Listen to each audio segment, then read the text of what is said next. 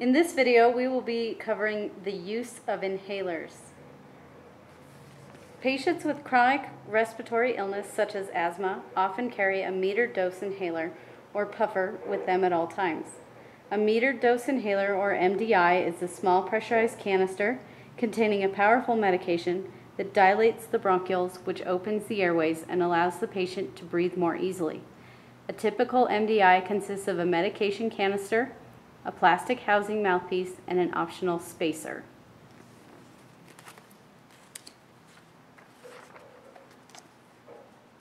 First, Zach is going to initiate standard precautions. He has his BSI.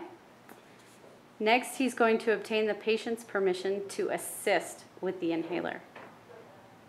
May I have your permission to help with an inhaler? Yes, please.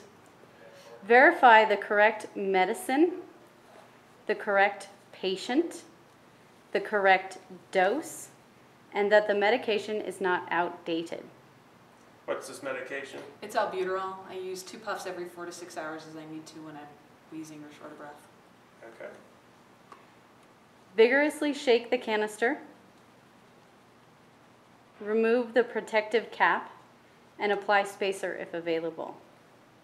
Assist the patient by holding the device to the patient's mouth. Encourage the patient to take a deep breath. Take a deep breath. Assist the patient by depressing the top of inhaler once to administer the spray.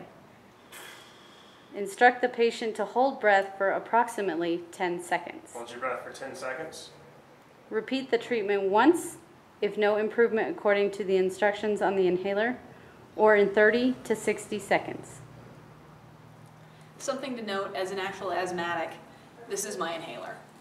If you're looking for the type of medication that's in the inhaler, it'll be listed on one side of the canister.